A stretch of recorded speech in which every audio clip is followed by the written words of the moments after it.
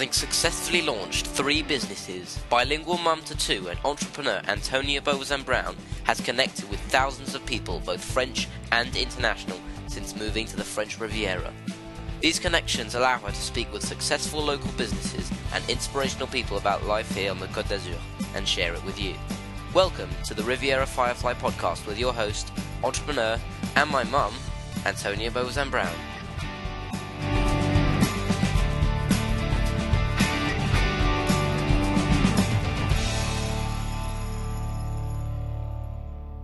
Welcome to the Riviera Firefly podcast to Robert Levitte. Have I pronounced your surname correctly? Well, it gets pronounced so many different ways here in France. I would say Levitte, but here in France they say Levitte, so both of them work fine.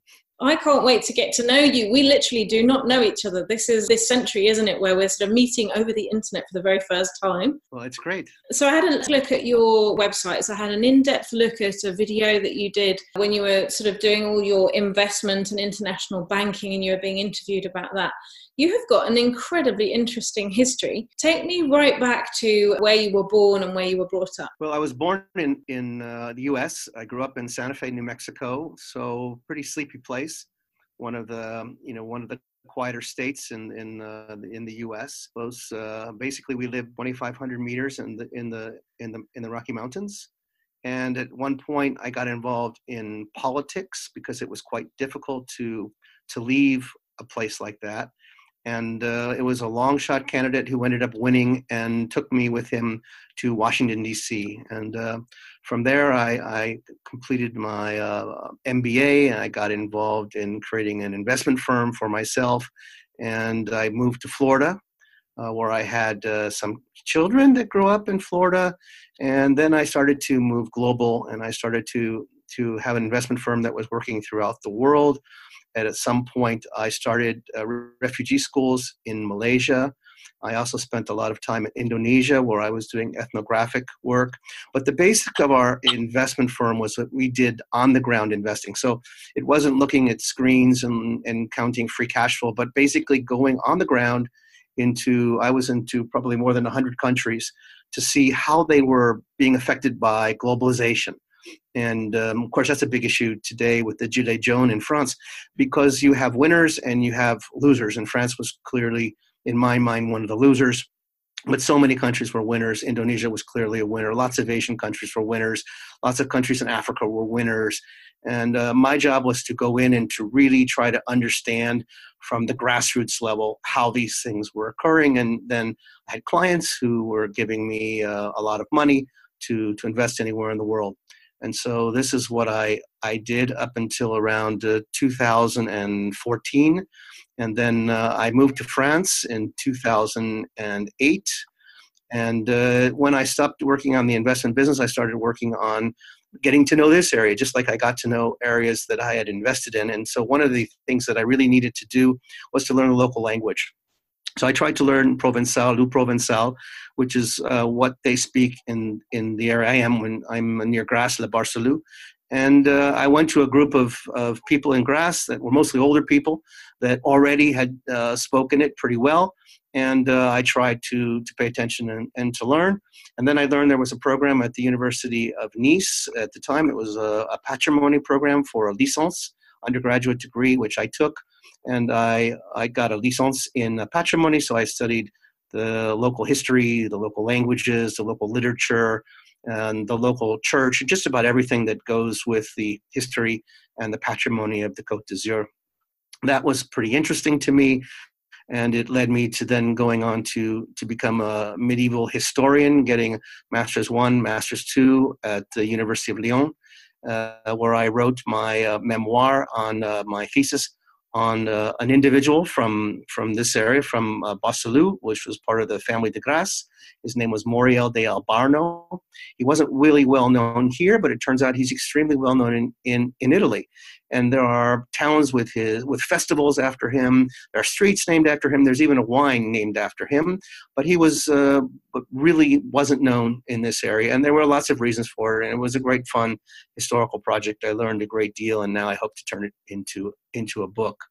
But being that I started to get into the academic world, and that I had gotten into the local level the way I like to really profoundly, not from the point of view of living someplace and being an expatriate, but how do you break into the local community? And actually, I moved initially to Cannes. I lived there 2 years. I was learning French. I didn't really speak any French before. I started learning French. I started trying it, and people would respond to me in English. And it was really disappointing to practice your French and get a response in English. And so I would have to go back to them and, oh, I can speak a little English if we speak slowly. And then they assumed I didn't speak English, and then they were forced to speak French to me. But once I moved out a little bit to Le Bar-sur-Loup, lots of people didn't speak English here. In fact, most people don't speak English. In fact, in the region, a large percentage of the people don't speak English. And to have a mastery of French was really eventually very important. But to have the ability to speak a few things in Provençal opened the world to people, opened the world to me. A world that I probably would not have been able to get into had I not been able to sort of break that ice, because no one had ever met an American, a foreigner who was interested in learning Provençal. It's just very, very rare. You've actually blown me away with your intro. Chapeau, as they say. That's incredible to be able to learn French to that level, to be able to follow all those courses and what you have done. That's incredible. And I didn't know you were a fellow Barrois. I'm from there too. And one of the things that fascinates me, right near my house, there's a monument. You'll have seen it on the Route de Grasse as you drive into Bar-sur-Loup, and it's a monument for two fallen soldiers that the Nazis brought them there to sort of show the Barrois, teach them a lesson that they shouldn't sort of uprise against the Nazis. And every year there's a little procession, and people come all dressed in their finest splendor with medals and their wreaths to pay honor and homage to these two people that were fighting in the Second World War. And it's never attended that, but it sounds very, very something that would interest me a great deal. Yeah, what I'll do is I'll take a photo of the monument and send you their names. If you live in this area, then you know that it's not very easy to sort of implement yourself into the local culture here. This is the home or the birthplace of someone named Admiral de Grasse, who was instrumental in the U.S. defeating the English in the Revolutionary War in America. Of course, it was also the French involvement, Louis XVI's involvement in the U.S., which caused the downfall of Louis XVI a few years later because he had put the country in so much debt. But in this area, there is an association called the Franco-American Association. And interestingly enough, there were 0 Americans. So it took me about 5 years before they finally invited me to join into the organization. And then when they introduced me to the crowd or the audience, they said, he speaks better Provençal than he speaks French, which is not true. It was quite a commentary. Are there many people left from World War II living in Bar-sur-Loup, or are we sort of at the last people there now? Well, I think there were, in fact, there was a large immigration into Bar-sur-Loup from southern Italy and northern Italy too, from Piedmont region and from Calabria after the Second World War. So I think that's a great percentage of the population came because of and after the war. But also a number of people came to help build the roads here. They built the roads up to Gordon, et cetera, and they were living in the Bar-sur-Loup. Do you have a typical period in history that fascinates you the most? Actually, no. I've been working on the medieval period, and since I worked on the family de Grasse, I began in sort of the year 972, which was when this area recovered from the Dark Ages. But now I prepare historical reports, and I get to look at everything from the feudality from the 15th and 16th century Moulins in the local area, Le Rouergue or something of this sort, to houses that came about from Menton, villas that were built there for the villégiature, for the tourism, because this area, Nice, is the birthplace of tourism. And then I get to look at houses like one we're doing now in Supercan, which was a sort of like what we call a carpetbagger, somebody who between the wars started to build low-cost housing in Paris and made a fortune. Of course, ended up going to prison because he was paying off people to get these jobs. But he built a villa in Golfe Juan, Vallauris, And so the history, all of the history to me is simply fascinating. We live in a very, very interesting place. It's easy to skip it and to miss it if you're unaware.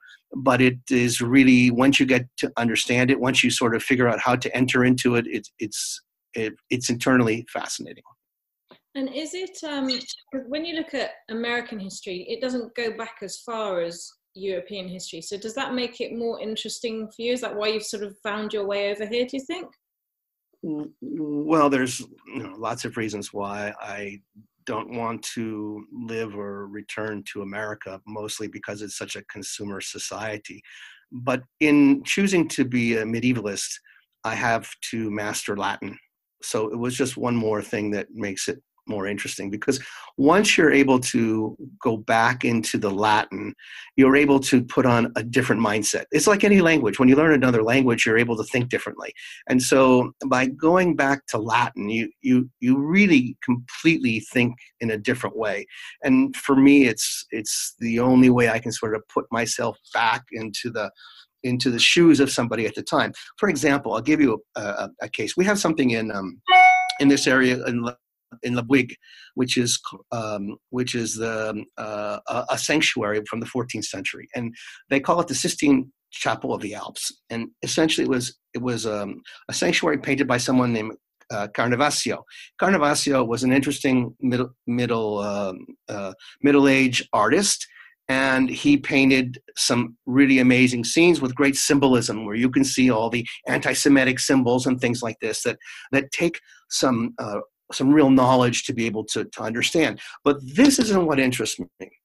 What interests me, as my background and having read a lot of the Latin of the people of the time, is that when I enter that sanctuary, I'm seeing on that wall images of Christ. And I had never before, as someone from the 14th or 15th century, seen an image.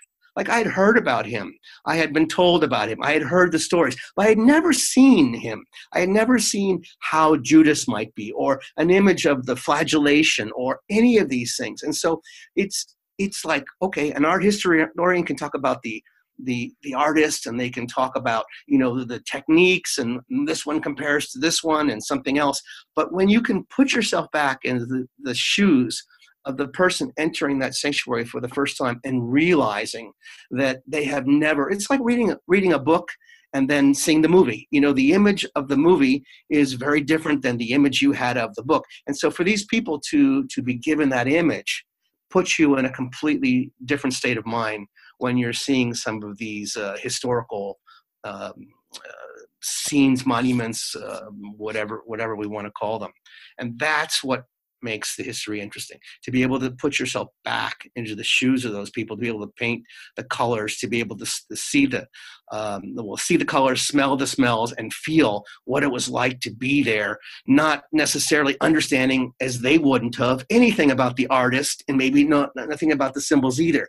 But what was it like to walk in and get that sensation from this half-lit building with, all kinds of fantastic artwork? What's one of your most favorite reports that you've written? You must get those magic moments where you unlock something and you're like, wow. Well, it's a very interesting thing to say, magic moments, but it happens all the time, because every time we do a historical report, we unlock something. And so when you look at certain areas of the region, you have to then understand what it was about. So, for example, if you are in Menton, you have to realize that Menton was, they have the lemon festival. Why do they have a lemon festival? Because lemons, they grew very well in Menton, and lemons were then used to fight scurvy. So the sailors had to have the lemons, which means that in a period of something like 20 years, when you look at photos from a 20-year period in the 19th century, one to the other, you see that Menton just took off. And then you realize there were certain people and who they were in those areas. And the pieces start to fit together. And so the fun of history is, when you put pieces together that were not put together, that's what makes it so interesting. When I did my focus on Moriel del Barno, no one had really ever even heard of them, even in the village. They didn't even know that the village had been called Albarno. And that's that's when you start opening up your world, because as soon as you realize there's a name, a Latin name that you didn't know, and you start looking for those kinds of things, and you realize there were almost 70 letters from the Pope to this Montreal and his uncle and the king and all of these things. I mean, this is just, a local guy that no one had ever paid attention to. And yet there's an enormous history. And when when I walk through the village, I see all kinds of things that I point out that you probably have never been, cognizant of until you become aware of. And just like your monument from the Second World War, it just then takes on, it takes on a new life. And that's the second part that you do, don't you? But on your site, viannisa.com, you do visits for adults, for kids. And I guess, is that because you've got to learn so much about Menton and Bar-sur-Loup that you can now really give us this interactive tour? Well, that helps, but that's not the reason why I started Via Nizza. Via Nizza was started because I thought that the tourism that I found in Europe was really boring. I was just bored by it, and I don't want to go to a town and hire a guide whose background is in tourism, and they start telling you the stories of Louis, and Louis the Ninth and Louis the 14th and Louis the 16th and Saint Louis and before, it's all over your head. You don't follow any of it. Just like if you go to Prague, you hear about Charles this and Charles that and Charles the Great, but they never tell you Charlemagne. They never tell you the name that we actually learn as people in school and in English-speaking schools. So the education was always different. But the second thing is, I wanted to understand what the real was. I didn't want to go to visit a village that was a tourist village, or even Old Town. I mean, it exists to sell to tourism. I wasn't interested in tourism. I wanted to know what the real was going on. I wanted to know what was occurring, not just in the past, but in the present. For example, if I was going to be looking at the Gilets jaunes, today's example, I would want to take people to meet the Gilets jaunes, to get their explanation of why they're there, what they're doing, what their emphasis is. And it's amazing when you take a foreigner to meet a local person, they will open up in a way that they will not open up to a French person, because there's a feeling of what do they want. So we started taking people to meet the immigrants. We hear all about this clandestines, these immigrants that come from Africa. We hear about the slave market. We see all that in television, but let's go find out. Let's go find out what it really is like. So we would take people to Ventimiglia, and we would go under that bridge that looks pretty scary, with people that look scary, and we would just talk to them. And it turns out that they were very, very friendly and very, very anxious to tell their story. And then we would actually take people on the walk across the border from the Italian side to the French side, which is the same walk that has been taken for hundreds and hundreds of years as people cross into France. And then we look at, areas like the religion. You have a lot of issues in this, in France with Islam and Muslims. Well, instead of, hearing my opinion, which nobody really wants to hear, or somebody else's opinion, let's go meet them. And so we started arranging dinner at their house. They would cook, they would make a couscous dinner, and then we'd have a conversation, and you'd get to hear it from their perspective. And this was what I wanted when I wanted to travel. It wasn't about sitting in a cafe with my friend. It was sitting with someone I don't know. It was looking around, at the restaurant while I was there with the people that I came with, and looking at all the interesting people that I would rather be sitting with, not because I don't like the people I'm with, but because they look like they're really interesting. And so the aspect of what we try to do in the tourism side, the Via Nizza side, the visit side, is to what I call integration. And if you know that tourism began in Nice, it was the birthplace of tourism. It was all about separation. They separate the tourists from the locals. It was, somebody with a flag walking around, that guide speaks your language, so they already have removed themselves much from their world to try to understand you. And they remember that the last client they had didn't like broccoli, and so they don't serve you broccoli. And so all of the real is gone. They're trying to give you what they think you want because they studied tourism in school or because they had previous people. But I don't want any of that. If I go someplace, I want to meet the real people. And if we find that the real people, the people who, and I don't just mean going into a local bar, and that is fine. It's a good thing to do, believe me, going into a local bar. But if you want to meet people who are a little bit higher specialty, somebody who really is very knowledgeable about something, you can't find them so easily. And also what you tend to find here is a separation between tourism and cultural mediation. So those who are in cultural mediation are people who tend to do what they do as a noble cause. For example, there are no private historians in France, as far as I know. The private historians, everybody works for the government. And if you work for the government, you're not able to work outside and do things separately, which is why I found that what we do with writing reports is there's a huge demand because no one's ever done this before.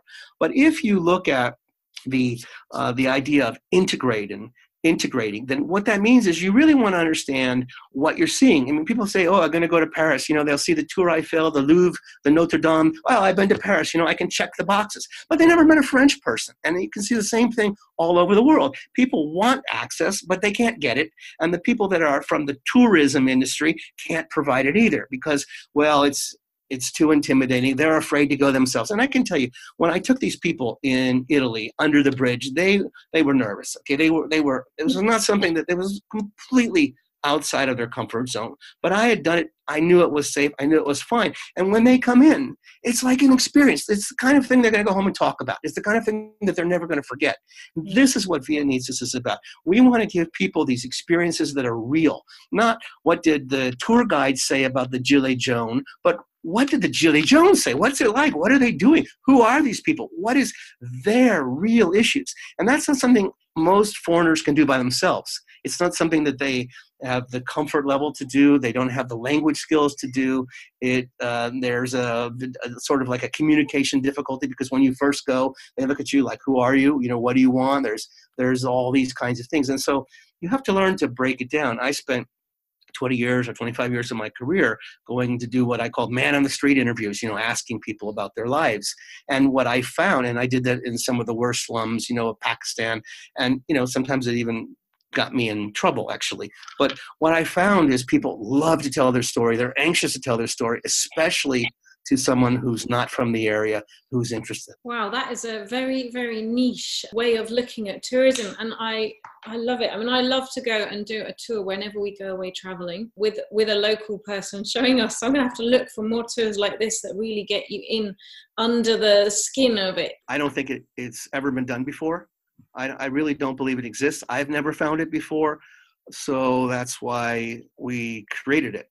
It's not because we make a lot of money doing things, taking people on these kinds of visits, but it's because you have sophisticated people who are not just interested anymore in just seeing the sites. And of course, this started with this guy named Baedeker. I think I'm probably mispronouncing it, who wrote the first guidebook in the 19th century. And he said, you should go see the eternal sites. Before that, people would go see how people really lived.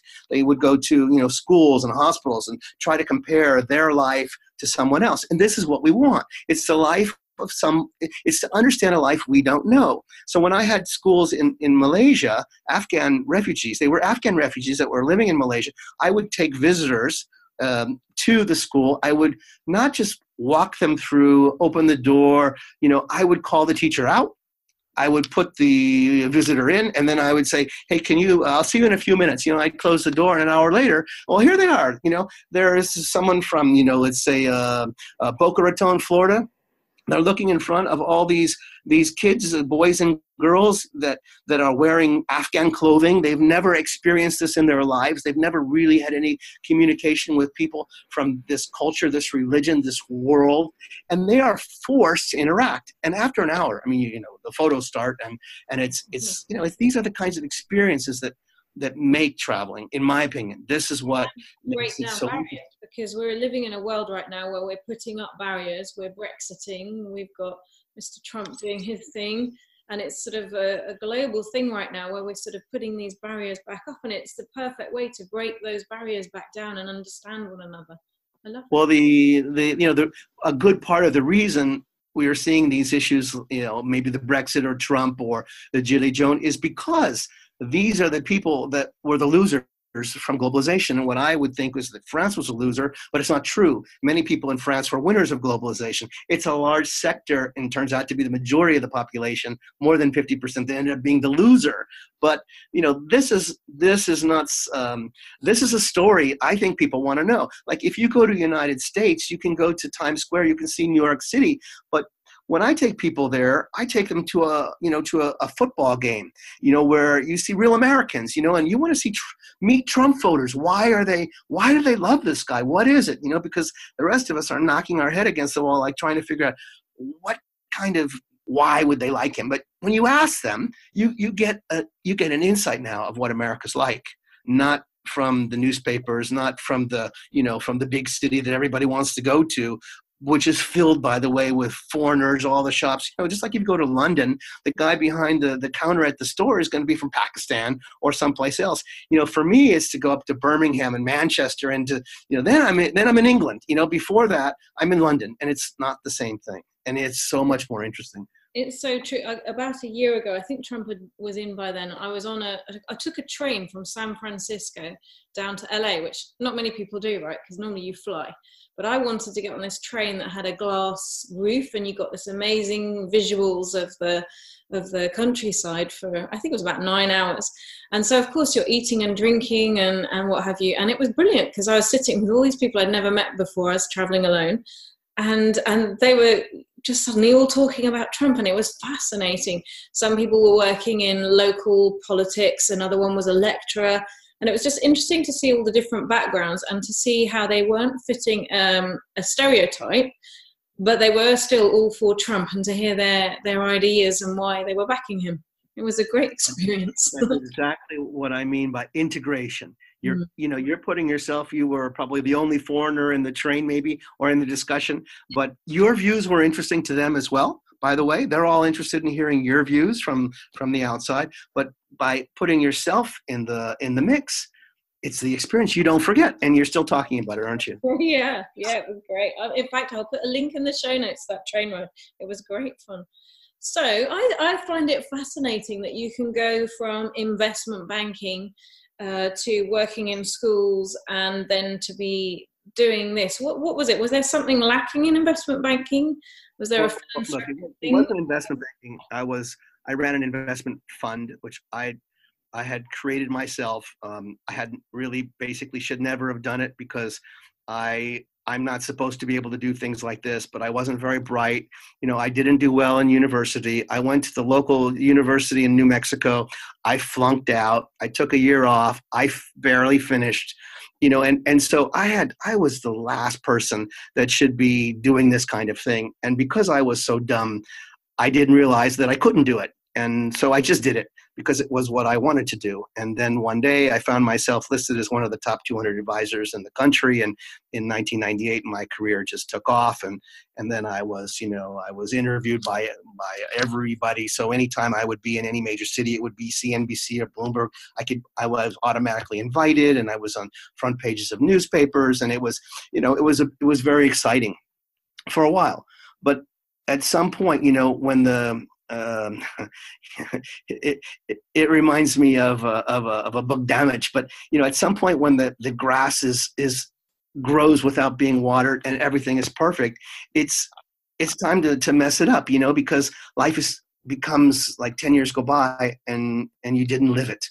And so to come into an environment like, for example, France or Indonesia or Malaysia or any of the other places I was, it's a real experience. And at one time I had a goal of, being able to do something or go someplace where my passport didn't matter, where the color of my skin didn't matter, where money didn't matter. And it was kind of in the back of my head until one day I found myself in Bangui, Central Africa, in prison. That was my 50th birthday, So other people, they have a small party. Me, I was, I had a memorable experience, and I spent 2 weeks in this prison not knowing if I would live to get to the other side. But this is what I was looking for. I was looking to get deeper, not shallow, and have an experience that always where I would be memorable, and always doing something stupid that if I was smarter I wouldn't have done, but because I'm not so smart, I ended up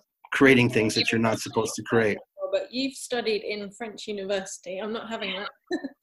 So, French university, that's quite stressful, quite stressful. I grind my teeth down to nothing in terms in the French university. yeah, and it's a very different way to the Anglophone and the USA universities. I studied for about 6 or 8 weeks in Bordeaux University, and it was totally different from my experience back in Britain. Tell me a little bit about some of your funny experiences, because I guess coming even from England here, but more so from America here, customer service is very different. It sort of takes an adjustment period, doesn't it? And then suddenly you get through the adjustment and you embrace it. Like, for me, it's like Sunday shopping. When I first came here, I could not believe shops were shut on a Sunday. I was like, oh my God, do they not? And yet now, especially as I've got 2 teenagers, one is a girl, I'm thrilled that it's shut on a Sunday, because that's the day she'd like to hop down to Polygon. And I'm like, well, we can't, it's shut. And it's great because you do more family things and we're getting out and we're enjoying the Côte d'Azur. So what's it been for you? What's that experience been for you? There's everybody, I'm sure, that has lived in this area has their stories. Mine, maybe one of my stories was I had been told that if you live in the area and you can exchange your driver's license within a certain period of time, something like 9 months, you can exchange a driver's license for a French driver's license. But if you are American, there are only 10 states that qualify. And so for me at the time, since I really thought I would have no chance of passing the French code of the route, I decided to go and exchange my license. And I went to the sous-prefecture in Grasse, and I said, I'm here to exchange my license. It's from Florida. And she said, well, Florida's not on the list, she told me. And I said, well, of course it's on the list. And she goes, well, what list? Where did you find it? I said, from the internet. And I actually pulled it out and I showed her the list of 10 states of which Florida was on. And she told me, well, the internet makes mistakes all the time. If you don't like it, write a letter. Suivant, And I was like shocked, okay, because I couldn't write a letter. I didn't have that capability of writing a letter, and I didn't know what I was going to do. So after a while, I thought about it, and I decided, I know what to do. I will go back in August because everybody in France is on holiday in August, and she won't be there. So I waited 2 more months. I went back to Grasse, and wouldn't you know, it was the same lady. And so I braved up, prayed she didn't remember me, and I said, I'm here to exchange my license. And she said, okay, no problem. Took it, gave me the, and was set. So, it's just, you have to understand a little bit about the process, and it takes you, well, it's beaten into you. I don't think you can intellectualize it, but you eventually do learn it. You learn sort of the way they think, and the checking the boxes are far more important. Whereas, in America, it was the results. If you could show them a way to get to the result, they got it. Here, customer is one word, service is another. Customer doesn't go together with service, and so it's, you come into the shop and you're waiting while they kiss everybody in the shop, because the people are more important. And, it's okay. It's something you get used to. You begin to like. It takes a while to like it, I must admit, but eventually you're the one being kissed, and so it's really, it's a fantastic place to live, but it takes some time. And because it's difficult, and here, in my opinion, the French, they tend to put everything in a box, and there are no boxes that sort of combine. And so when I wanted to start a business and I was going to do a tourism business, they said, well, I said, you have to be a licensed tour guide. Okay, so what do you need to be a licensed tour guide? Well, to be a licensed tour guide, you have to go back to undergraduate school for a year, learn English. Hello, I think I can do this. And history. Hello, I'm in a doctorate program as a historian, but I'm not going to do that. I'm just not going to go back with 18-year-olds and do an undergraduate degree. So this idea, they have these rules that to be a tour guide, you have to be like this. And then there are other rules to be in the transportation business. You have to be here. You're either a transport person, you're a tour person. Then to do historical reports, you don't fit into the box. So it's what it means is that the whole world here is completely open for you. Because if you can put two boxes together, we were thinking at the time doing a coffee shop together with a traveler's cafe. You can't do that because there are two boxes, but we can. And so you just have to do it, and you just have to realize that the opportunities are enormous. Because here we are doing historical reports. We have a lot of English-speaking clients that want them. We have Russian-speaking clients that want them. We have French-speaking clients that want them, and they've never been done before.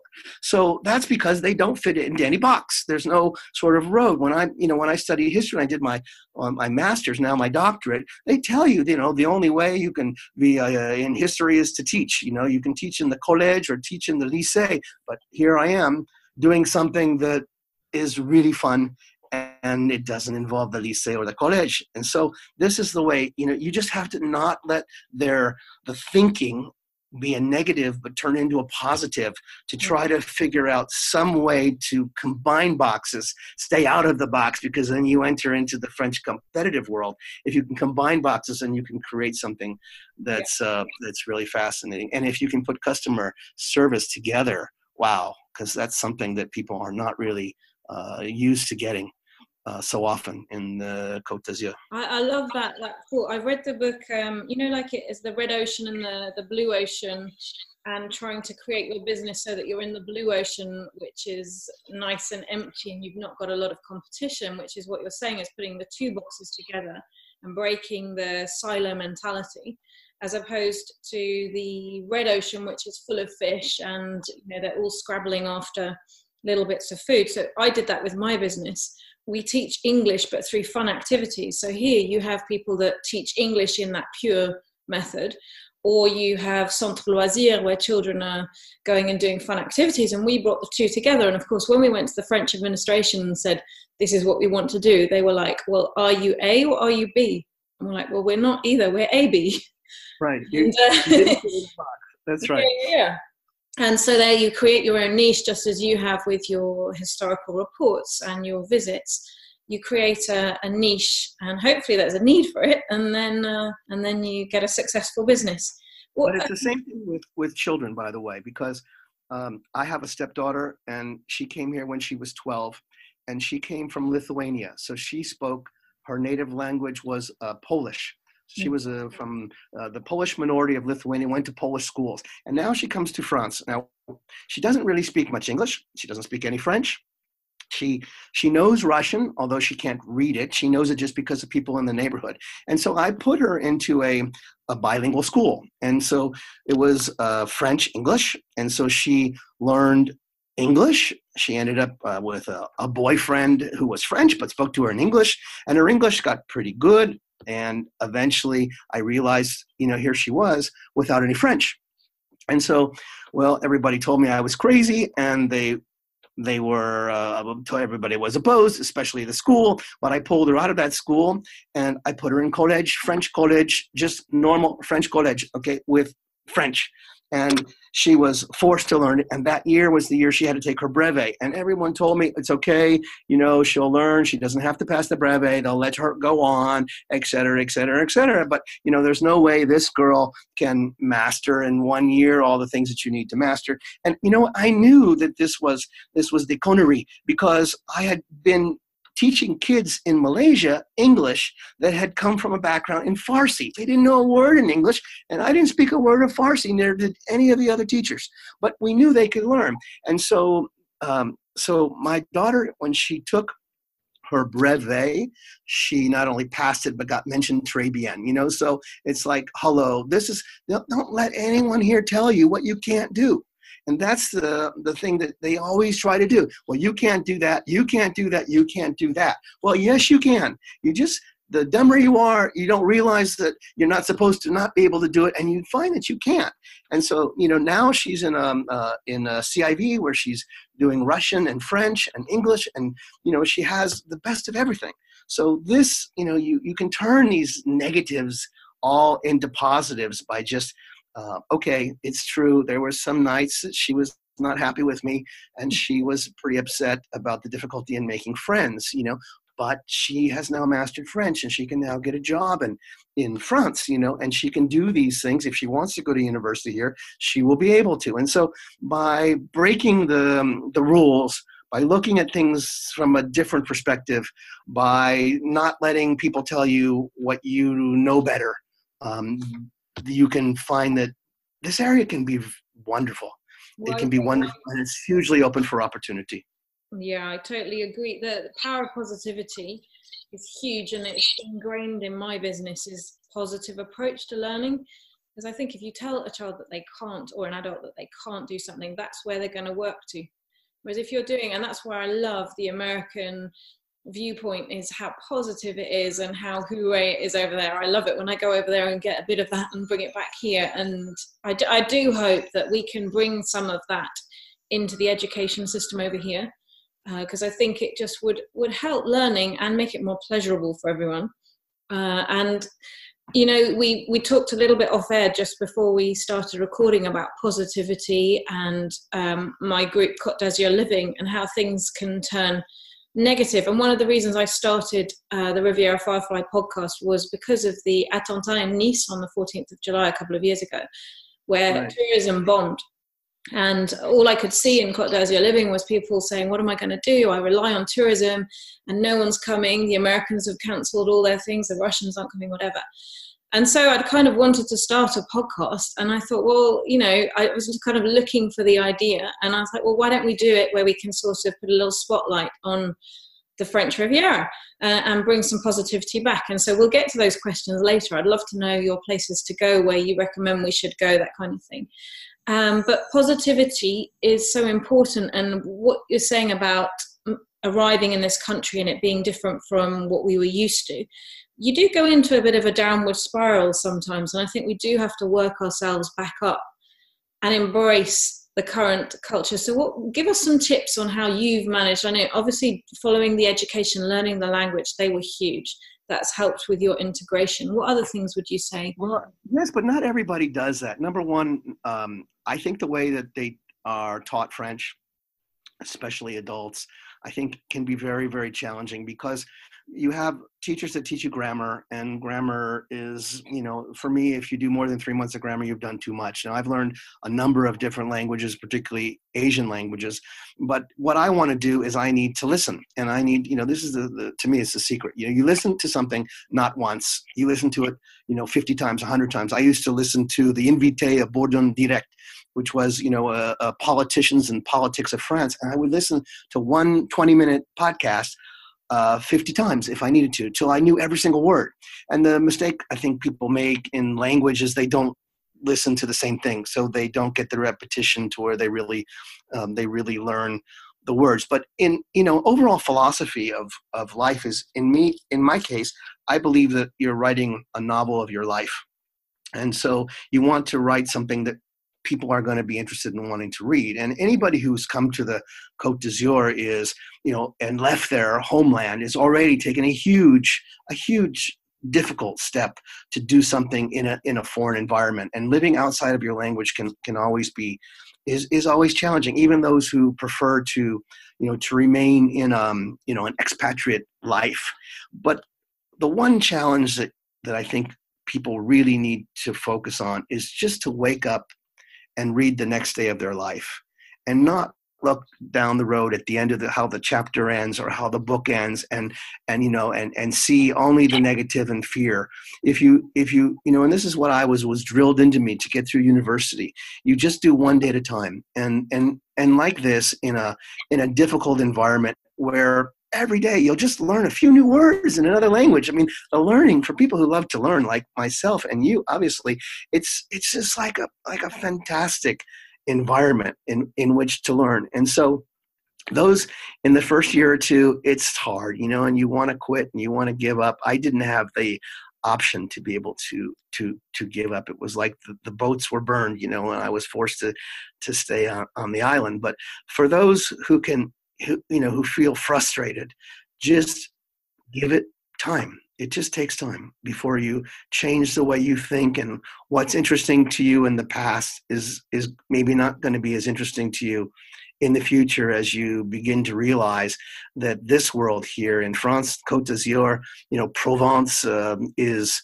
really has got their own rhythm, and they have their own interest, and the more you're able to realize that and to get into their world, and to really you begin to appreciate it, enjoy it, and it really does take time because there's so many nuances, so many differences. It seems like they're very similar, but in reality, they're very, very different. Very wise words. How would you apply that now to business? Because obviously you've set up businesses in different places. France, has that been very different? Has it been easier? Have you found it more challenging? No, France is one of the hardest. I remember being in the Côte d'Azur, and not the Côte d'Azur, the Côte d'Ivoire in Africa. And somebody was telling me how difficult business is to create there. And I'm like, are you kidding? That's nothing, come to France. It's very complicated, but once you've been through it, I had to take a test to be able to drive people. So you have to take a test. So you had to learn the code to the route, but I had to learn all the business functions and all of it in French, all the different kinds of associations and organizations, and the SARL and the SAS and the, and the micro entrepreneur and all the laws that change. And I can tell you, most people don't realize the laws that exist, because I hear still people telling me things that just, they've changed in the last 2 years. And so many changes have occurred that people have not caught up with. But this is important.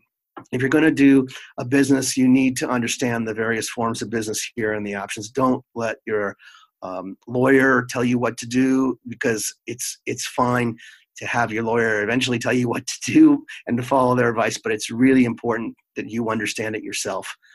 That's, and it's not that complicated.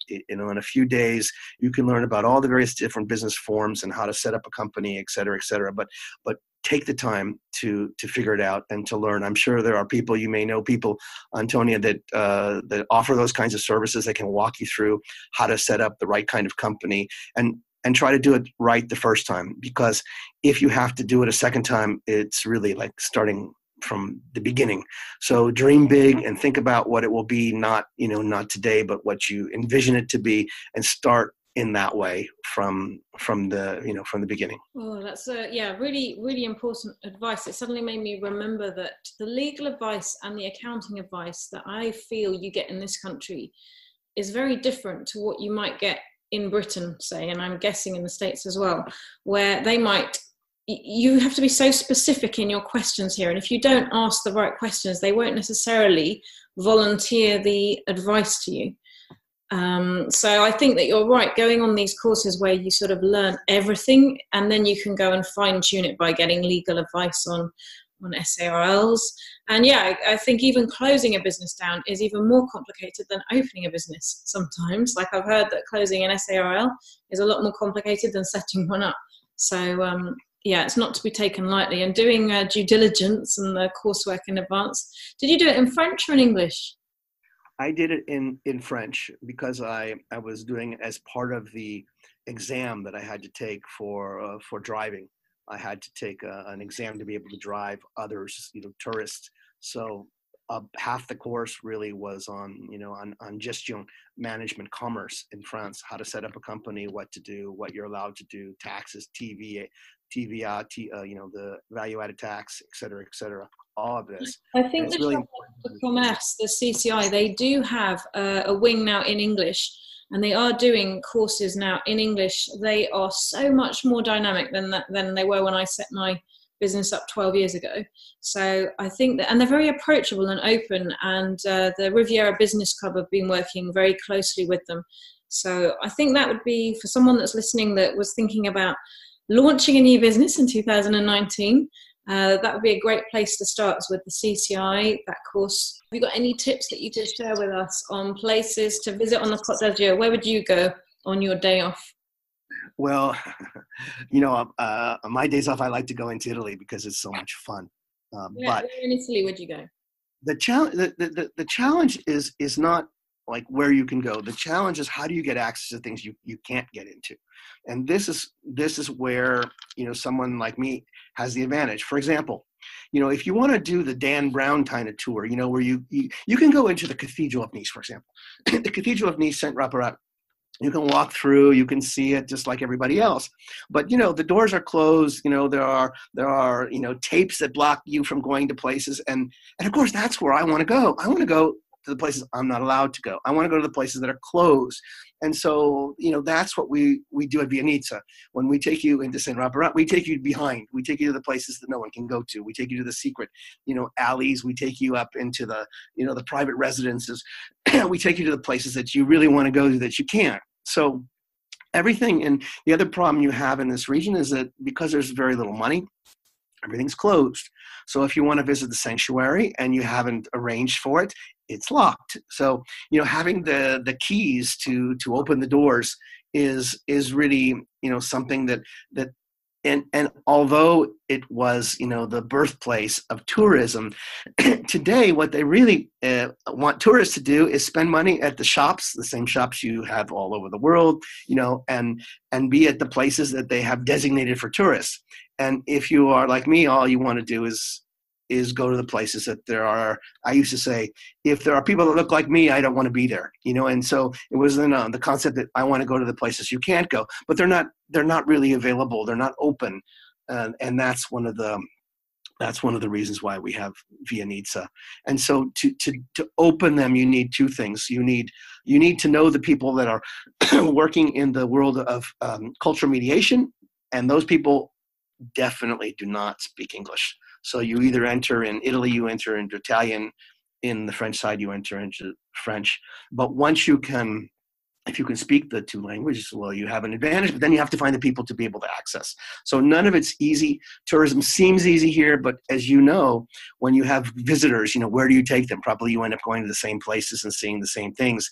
And I would be curious to know, if after taking, them the 50th time to Valbonne, not the same people, but yourself, or to, St. Paul de Vence, maybe, those people you ask, they won't really remember what they did in those places. They just remember the times that they spent with you. Oh, yes, totally. And how can people go about booking visits with you? It's a good question. We have a website, vianitsa.com. We are mainly focused on people have to tell us what they're interested in, we develop it, and it depends on who's available to speak. We can put together things depending on the date. There may be certain events that are quite interesting. If we do a festival, festivals are great. You can walk through a festival, you can buy some cheese and and some saucisson. But if you really want to understand what's going on, if you want to be there, having lunch with the mayor, that's not so easy to do. But those are the kinds of things that become more memorable. So I think the best way is just to contact us through Vianitsa, and especially for those people who might be interested in knowing the history of their home, what the background was from before their house was built, who lived there, what it was, who was in it, all the things that occurred around the house. Give us a call and we'll try to figure it out. And if we can do it for free, we will, because it's not for commercial reasons. But if I have to put together a group, obviously if I have a group of 2 people, it's very difficult to get the mayor to sit down with us. If I have a group of 8 people, it's that much more easier. And if we do a visit of, for example, the Italian and the French border, we may start in the areas where you have lots of immigrants that have been crossing African immigrants, and we may have a historian of the border come and speak during a lunch at a restaurant probably you've never been to and never heard of, that's very, very local. And then as we move up to the Valley of the Roya, we see just more and more interesting things. And all along, the key of what we do is the people that we interact with.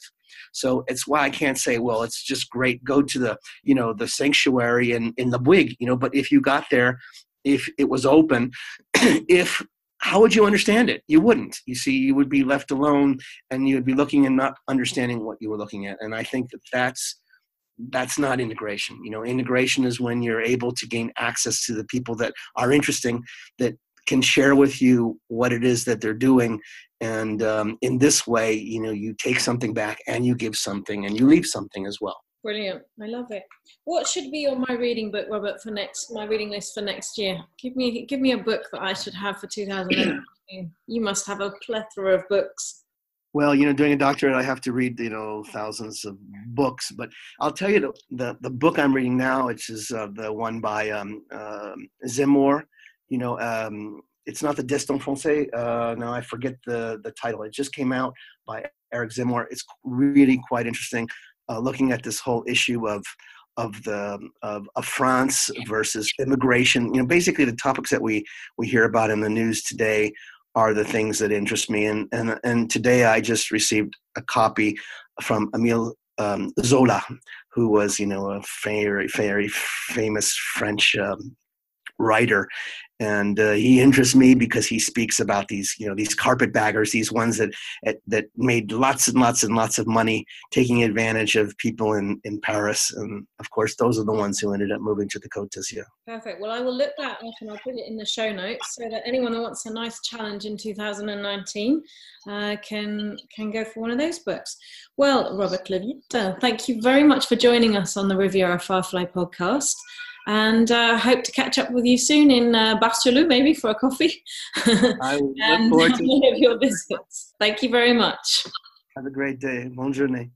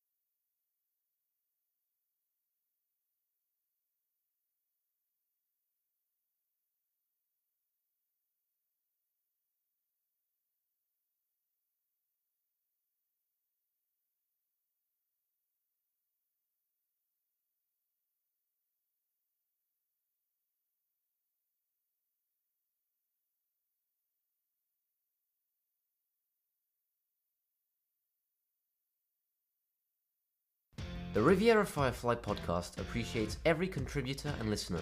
Your comments, likes and shares make us really happy and inspire us to keep doing the shows. Come join us in our free community groups on Facebook, Côte d'Azur Living for all things south of France, and for those running a business, you need to join the Riviera Firefly Business Cocoon. It's totally free. The costs of producing and hosting this podcast are funded by Kiduland. Nicknamed by their clients the Little English School, they organise fun activities all in English for 0 to 16-year-olds, from baby clubs and playgroups to English lessons and holiday camps. They even hold workshops for adults too, right here on the Côte d'Azur.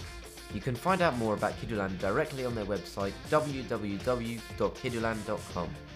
So thanks for listening. Please do pay it forward and share an episode so we can spread the Côte d'Azur love. Until next time, Fireflies, au revoir!